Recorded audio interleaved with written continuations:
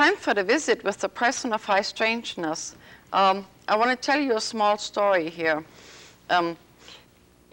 If you notice, for the last few weeks, I have been coughing ever so often, and it sounds like I have a chronic cough. That's not the case. I still have this obstruction in my neck, and when I cough, it sort of opens my airways, and then I get air so I can talk to you some more. Now, what does my throat have to do with today's show? Well, I'm going to tell you.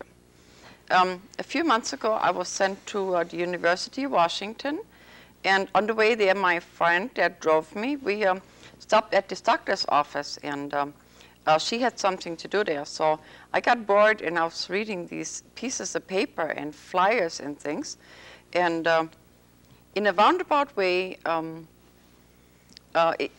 eventually I called the number. You know, being who I am, I was a little nosy, and I wanted to know more about these things. And eventually I met these two wonderful friends that you have also met, Patricia Michael and Tom Stahl. And we did the Fully Informed Jury show, and also slave labor in America. And as the story goes, one of the friends that I got introduced to as a result of all of that is my guest today, and his name is Larry Dodge. So how are you, Larry Dodge? Fine, thank you, Lillian. How are you? I'm fine, other than my coughing here. But isn't it amazing when a person is in your circle, how you're going to end up where you're going to end up anyway? One thing leads to another, one person leads to several others. It really does, you know. So what we want to do today, I want to introduce you to the friend as Larry Dodge, the person, and then you have promised to come back as at another time and talk about what you do when you put on your other hat. So I'm going to sort of turn it over to you for a minute here. You can start wherever you like. Childhood, how long it took you to get 21, if you like. And I think it took me 21 years to get to 21, years. yeah. Mm-hmm. And wherever you want to pick that up in your life where things started to fall in place with you, and that's where we'll start, I think. Well, the story of my life, that's a very interesting topic, at least to me. Mm-hmm. Yeah, it's to me too, so that's why we're here. Well, let me say something first. You did come from Wyoming. Wyoming is my most recent home, although I was born in Oakland, California. My parents were professionals. My father was a dentist, and my mother a nurse. And they chose not to expose me to the rigors of city life, and Dad wanted to open a practice in a smaller community than Oakland, even though that's where my mother worked. So promptly upon being born, I moved with my mom and Dad back to a little town called Martinez, which is about a half an hour away from Oakland, in the Bay Area, and lived there, and other than a few moves that my parents made here and there until I graduated from high school, which was, I hate to confess it, 1960. We just celebrated a 40th class reunion. Class reunion, things change, don't they? Yeah, we were all getting a little bit fatter and grayer and more wrinkled up, and it was pretty interesting, but a delight to meet my Alhambra High School classmates again just this past summer. In high school, I prepared for college. I was a college preparatory student, although I'm sure like most people, I had no idea what that meant. I just took what they said were prerequisite courses. You will want this, you will need that. So I took the math and the English and the science courses. I wish I'd taken more shop courses, as it turns out. I like to work with my hands, but I didn't really know it then. And then, after some serious coin flipping, I should say, first of all, the big clue to getting me into the livelihood that I eventually chose was, the big starting point was when my dad took me to Idaho and Montana on fishing trips when I was a teenager. You know, Mom would get tired of us, and she'd run us out of the house, and it's the best way to do that. Grab a pole and take the car and go up to Montana or Wyoming or Idaho and try to catch some trout. I don't know what it was about the Rocky Mountains. I mean, California has beautiful mountains, but when I got to the Rockies, I just felt good. Like, this is where I belong. The air is different. There's something about it. It's the people, it's the air, it's the wide open spaces. You know, they call Montana the big sky country. That's right. And as the show announced at the very beginning, the idea of big sky is incorporated into my business name, Big Sky Magic, because it is magic. There's beautiful sunsets and puffy little clouds and sunbeams, but the breadth of the sky in Montana is the magic. It is, yeah. I drove through there a couple of years ago in my RV, in my old RV, and people said, oh, you'll never get out of Montana. It's a big place. But I did Montana easier than I did Texas, you know. Texas is even bigger. Yeah. But there's something about Montana that gives the illusion of a very large playing field, a very large sky. I've often speculated about what it is. I think it's the wide valleys with the distant peaks. Gives it the impression of space with a rim around it, like you're in a bowl. Just wonderful. With jagged edges, whatever it is. It captivated me to be in that part of the country as a teenager. And so when it came time to go to college, that's where I chose to go. I applied only to Idaho, Wyoming, and Montana. So did you choose what you wanted to, or did it fall in place for you? You mean as a major in college? Was you kind of maneuvered there? A little of both. I mean, it's hard to say on something like that. You know, I knew that if I was going to go to college anyway, I might as well go in an environment that I liked. So I chose Montana of the three. Although I'd never been to Missoula, Montana, I stepped out of the Northern Pacific train at 5:18 in the morning in early September 1961 and just looked around, and I knew I was home. Wonderful, yeah. Going with the flow here. Went with the flow. I stayed at the University of Montana for the full 4 years, got my degree, and then went back to Rhode Island to do my graduate training at Brown University. And my whole time on the East Coast, I was a fish out of water. I was supposed to be in Montana. I knew I was going home, and I actually quit my graduate training and went back to Montana once.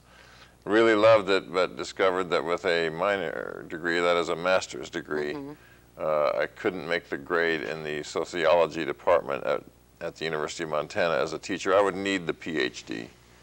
So I went back to Brown and finished it up, taught for 1 year in New York, and could hardly wait to saddle up and go back home. Back to open spaces, yeah. And moved right near Missoula again. Western Montana is such a charming place. But then the more interesting part of that story is after a few years of teaching at the university, it began to wear thin. The politics of teaching at a college, you know, were heavy. You know, there was lots of pressure behind the scenes to publish, to play political games. There were union organizing among the faculty. There was a lot of attention to getting more students to attend the campus, but not by making the college curriculum more attractive, but by making more courses mandatory. And I felt that more and more time was being spent in faculty meetings deciding the politics than it was being spent in the classroom teaching the kids, teaching the students. I got to where I didn't like my chosen career. And at about the same time, at a local drugstore in Missoula, the lady who runs the drugstore was looking at my slides that I would have developed, my photographic slides that I would have developed at her drugstore. Every time I'd get into town to see, you know, to pick up my slides, I'd find that the package had already been opened and she'd been into it, and she'd been holding the slides up to the light, and she says, oh, this is beautiful, this is beautiful. I want to make a picture of this one to hang in my store over in this corner, and I want an enlargement of that one to hang in this corner. And finally she said, Larry, why don't you start a postcard company? I have to deal with a postcard supplier that I don't like. I think he cheats me in the quantity that he says he puts in. It's hard to keep up with what he says he does and what's really true. And his pictures aren't that great, and he's kind of an irritating fellow to do business with. Why don't you do it? Well, of course, I didn't have the money. Yeah, lady was pretty persistent. She stayed after me for, her name was Dooling, I think it was Margaret Dooling, but in any case, she stayed on my case. Margarets are very persistent. Margarets are persistent. This is it, see? Yeah. She stayed on my case for several months, and then I got a notification in the mail that I'd won a writing contest that I had entered a year before. And all of a sudden, I was $2,500 richer. That's right. So I said, this is my chance. So I spent all the money making it into postcards and display racks. And by midsummer 1971, I was out on making my way from restaurant to campground to convenience mart to drugstore all over western Montana with a station wagon full of postcards. Wonderful. Now, before we go into your photographs and everything, when we had to chase you all over the country trying to get you to come here, if you remember, called your secretary, and she said she had put out an APB on you because you just went, you know, we just kept missing you. But when I did talk to you, you told an interesting story that I really think is worth sharing with the friends here. Sure. To refresh your memory, you kept talking about Seattle, and I was trying to explain to you where Olympia, Washington is. That's where we taped the shows for the friends around the country. And I was trying to tell you where Olympia was, and then you said that you wrote a letter to the Supreme Court here. To the Temple of Justice. The Temple of Justice, that's which right.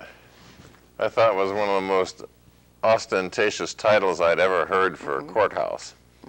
But that's where the Supreme Court of the state of Washington meets, and today I had the pleasure of being shown this building. You got to see it today. I got to see it, and it's just as ostentatious as I thought. I'm not sure if the quality of justice there is any greater than it is in a JP court held in a mobile home in Drummond, Montana. But the weather was good. But the weather was good, and the building was impressive. It was impressive, yeah. and so during that conversation, then you was telling me an indirect story. You had another very strange, this is the person of High Strangeness here. You had another very, there was another connection to Olympia, Washington, and I would like to share that. So you tell your part of it, and then I'll fill in the blanks out. I'll tell you mine, you tell me yours. Yeah. This is something you've done some research on, I know. Yeah, 2 weeks. Yeah, well, no, 10 days, however. But this is while I was going to the University of Montana, before I went to Brown, before I started the postcard, the Big Sky Magic postcard company. I was angry at an English professor who had given me a very poor grade, a D to be exact, during my freshman year in an English composition class at the University of Montana. English has been, or had been then, my best subject. And to be very honest with you, better than mine. Excuse me? Better than my English. Well, it's something I liked, I guess. I had very good English teachers. And when you like a subject and you have good teachers and everything, it's easy. I got a really lousy grade, and I knew it was because of a personality conflict with the professor. The reason I knew this is because unbeknown to him, unbeknown to practically anyone, in order to finance my way through one of my years of college there, one of my early years of college at University of Montana, I'd been helping my fraternity brothers write papers in the English class, in the same class. They were getting A's and B's. You got a D. I would get a C or a D on the same paper, basically the same paper. In fact, of course, I always saved the best paper for myself, and still it would get a D. And I knew it was because he and I had gotten into a shouting match one time in the classroom. We did not like each other, and this was his way of getting even. So I thought, I'm going to go tell the dean. You know, I probably wouldn't do that now. But in those days, I was willing to take my problem to a higher authority and have it settled if I could. So I went to see the Dean of Men, or the Dean of the Liberal Arts College, and I did it as soon as I got my grade report by mail, which of course was during the break between quarters, between the winter and spring quarter, 1962. I got there only to find that the dean had fled the campus on a week or 10-day vacation to take advantage of the break. Maybe he did. Maybe he anticipated it.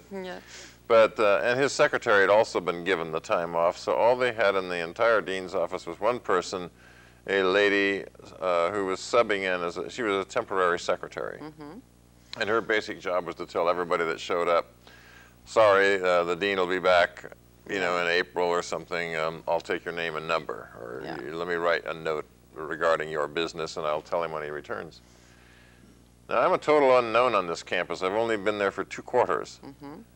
And other than a few fraternity brothers and a wife that I had just married maybe 6 or 7 weeks earlier, nobody knew me.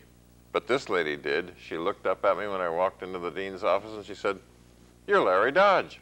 Yeah.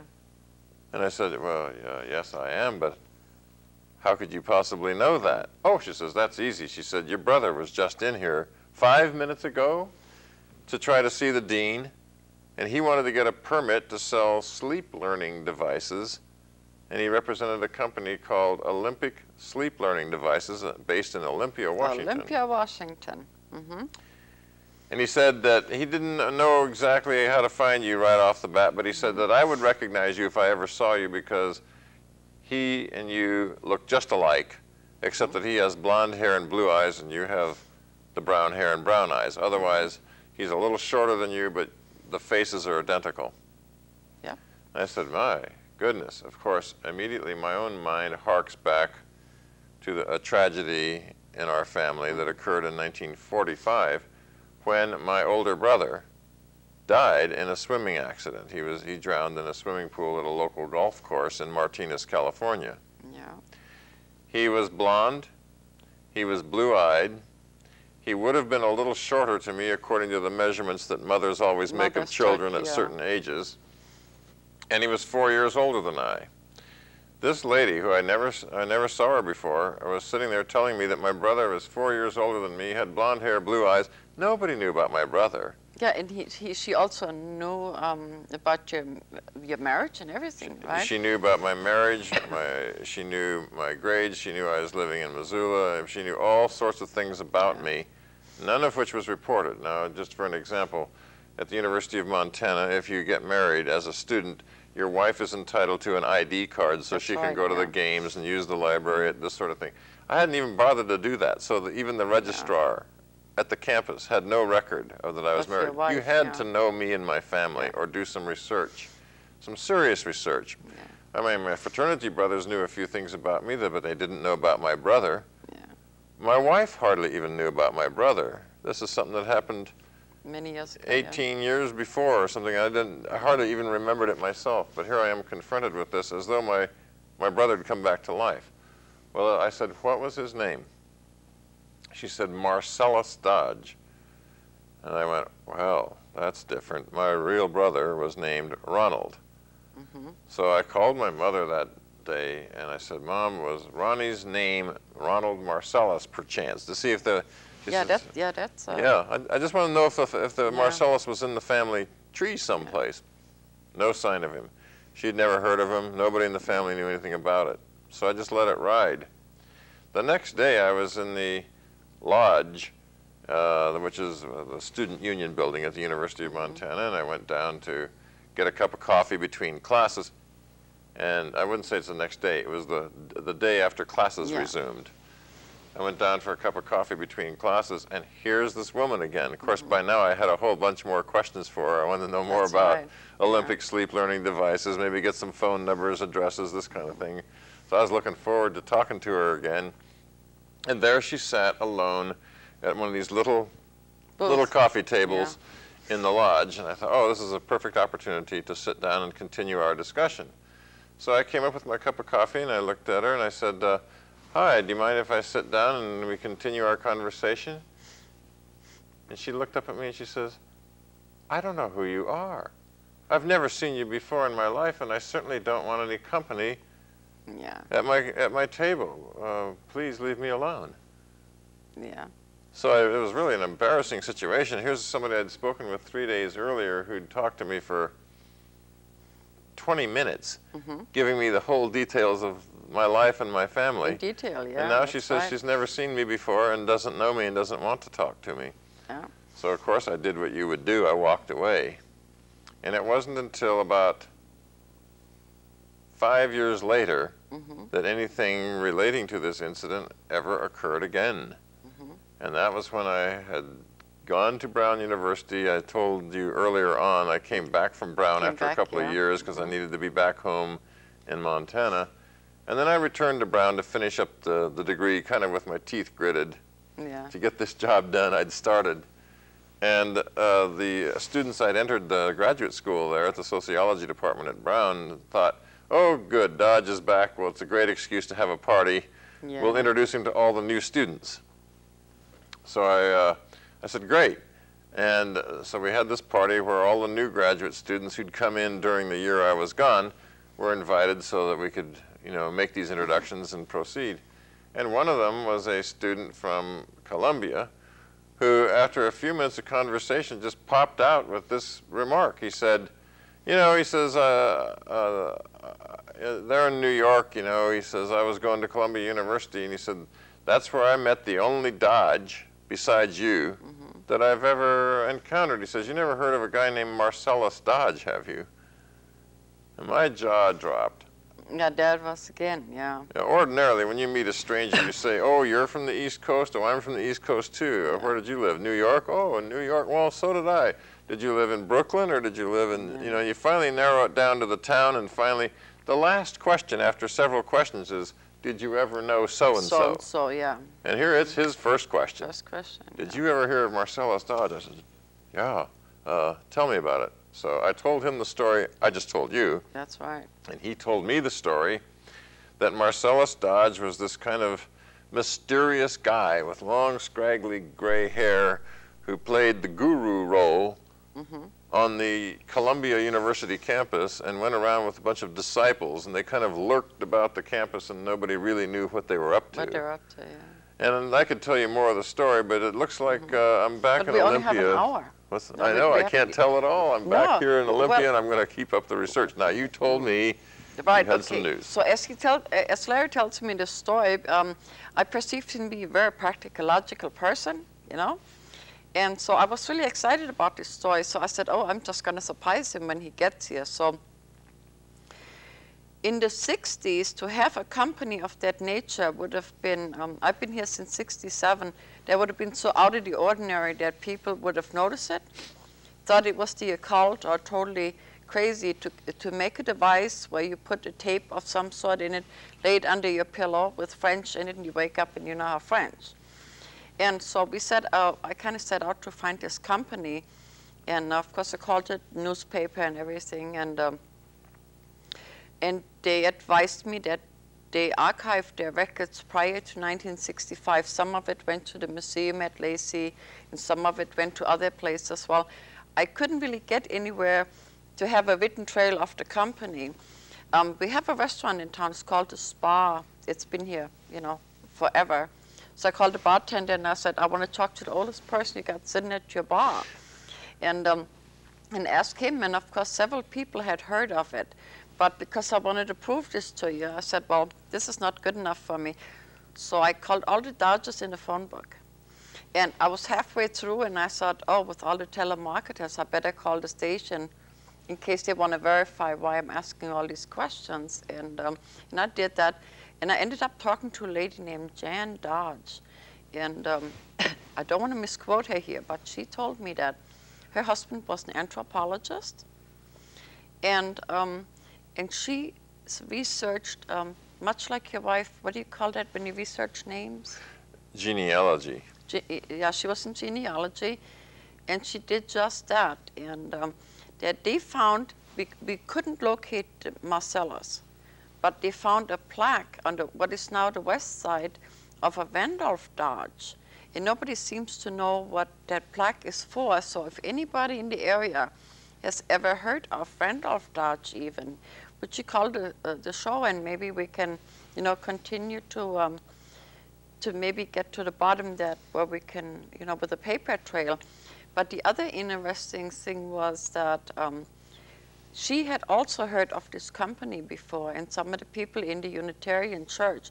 So we did get as far as, yes, this company did originate in Olympia, Washington. So that's better than nothing, you know? It is. It's a lot better than nothing. My wife, as you intimated, is into genealogy, and so every once in a while we make a pilgrimage to the Family History Library in Salt Lake City, where the Mormons retain records of practically, they got the best genealogical records in the world, no question about it. And she's ordinarily researching her own roots on her parents' side. But she said, I'd like to take a look at this, see if we can find anything on Marcellus Dodge. The interesting thing that she found was there was a Marcellus Dodge who was the son, I believe it was the son of Geraldine Dodge. Geraldine Dodge, for those of you who watch PBS TV, periodically is credited as the sponsor. Contributor, yeah. She is the one, they'll say this program was funded in part by the Geraldine R. Dodge Foundation or something like that. I never met the woman. I don't know anything about that branch of the Dodge tribe. But apparently she had married into a Rockefeller family, and Marcellus was their son. Yeah. And he had been killed in an automobile accident in France in the 1920s. 23, I think you told me at that time, yeah.